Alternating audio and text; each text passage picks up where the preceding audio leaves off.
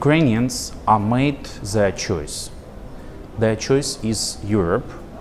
Ukrainians now are protecting their choice on the war with enemies of the Europe, with enemies of democracy, with enemies of freedom.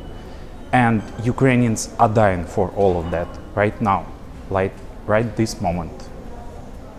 I guess when you switch on the Russian television, there is lots of debate and lots of reporting how the refugee crisis destroys Europe and how Europe is in decline and not so important anymore.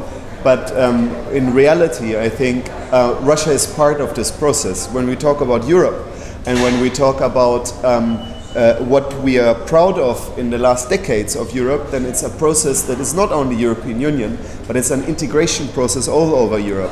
And very important is the part where Russia is part of also, is the ESEE project.